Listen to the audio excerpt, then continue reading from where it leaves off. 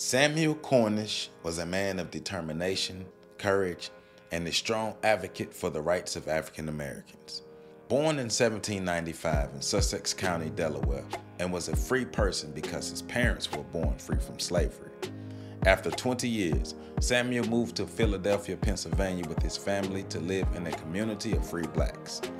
Samuel gained an education at the Free African School while living in Philadelphia.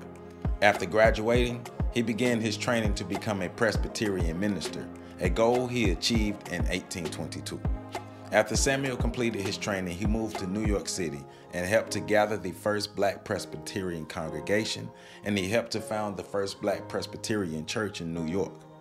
In 1827, together with his friend and fellow activist, John B. Russwurm, Samuel Cornish founded Freedom's Journal. It was the first African-American owned and operated newspaper in the United States.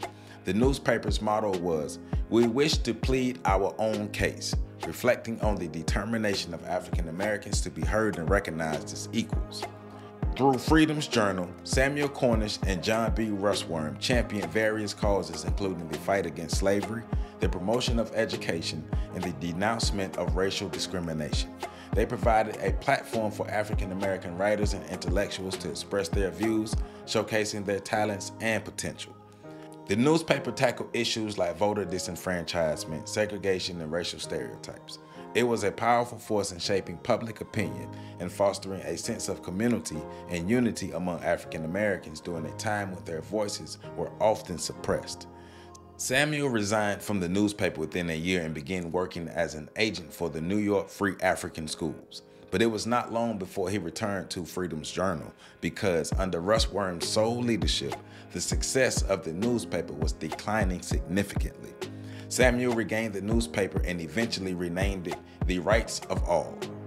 As years passed, Freedom's Journal, or The Rights of All, inspired the creation of other African American owned newspapers, each playing a vital role in the fight for civil rights and equality.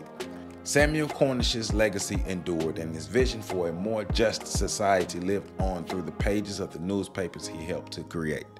Samuel Cornish died on November 6, 1858, but lived a life of resilience, advocacy, and empowerment. Through Freedom's Journal, he and John B. Russwurm paved the way for African Americans to have a voice to tell their own stories without lies and deception. Mr. Samuel Cornish, we proudly stand on your shoulders. For more information, make sure you visit my website at www.ontheshoulders1.com. There, you can support my OTSOG book series. You can also support me on Patreon at patreon.com/OTSOG, and you can hit the super like button under this video.